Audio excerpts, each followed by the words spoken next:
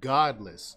View co-host Joy Behar bashes Trump for mentioning God. Says his bandage should have been over his mouth. Now, why aren't the Democrats speaking out against these godless leftists that come out and bash people that talk about God, that pray to God, that are Christians?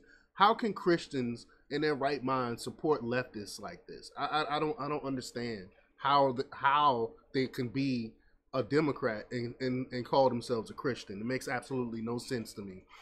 So we're gonna play the clip of what Joy Behar said. But before we get started, go ahead and hit that like button, share this out so we can get this information out there. Subscribe if you're not already a subscriber, and hit that alarm bell so you know when I'm putting out new stuff.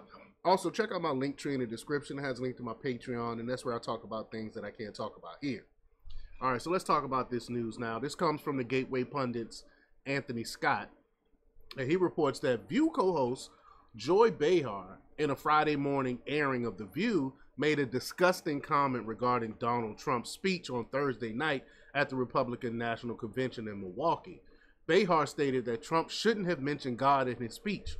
Why not? Why not? I thought we have freedom of religion here in the United States. Why shouldn't he have mentioned God?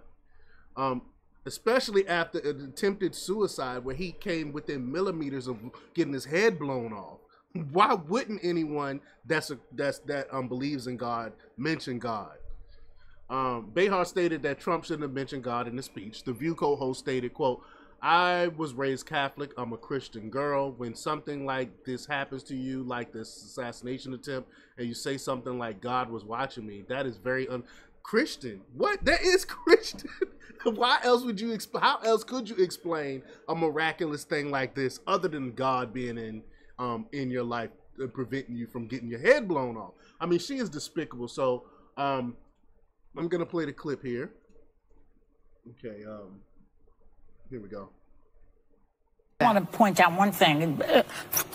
I'm speaking to fellow Christians. I was raised Catholic. I'm a Christian girl. When something like this happens to you, like this assassination attempt, and you say something like God was watching me, that is a very unchristian thing to say, because it's very narcissistic. What about Corey? What's his name? Compratore, the fireman who also got killed. I don't know. I think some Christians. What about all those guys who got killed on Sandy Hook? All of those people. Yeah. It's God was watching me and not watching them. There's something very disturbing. God should have pulled the plug on that mic yesterday. Wait, God is the technician now? Yes. He'll be right back. You needed one. I want to point out one thing.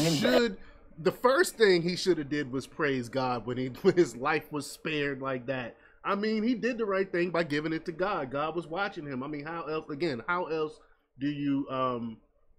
can you describe him coming within millimeters of losing his life other than divine intervention? See, these people, they pretend they're Christian. I'm not going to judge her because the Bible says don't judge. You can't really say if someone is a Christian or not. She says she's a Christian, so I'm going to take her at her word and let God decide when her time is up and she has to speak for herself. So God says not to judge, so I'm going to not say she's not a Christian. But let's just say if she is a Christian like she states, then could be more Christian than praising God? Praising God for saving you. I mean, she's totally her ideals are totally warped. But per IJR, during his speech accepting the Republican presidential nomination, Trump stated it was because of God he was able to stand on stage after a gunman tried to kill him at a rally. And you should be glorifying God in this case. If he didn't mention God, I would have been upset about it. I mean, however, Behar said, I was raised Catholic. I'm a Christian girl. When something like this happens to you, like this assassination attempt, and you say something like God was watching me, that is very unchristian thing to say because it's very narcissistic. No, it's not. The Bible tells you to praise God, especially in incidences like this. What about Corey? What about his name? You know, you heard what she said. But co-host Anna Navarro chimed in and she said God should have pulled the plug on the mic yesterday. She also suggested the bandage Trump had on his ear should have been over his mouth. The Behar has been a severe critique of Trump over the years. In June, Behar falsely claimed Trump would shut down The View if elected.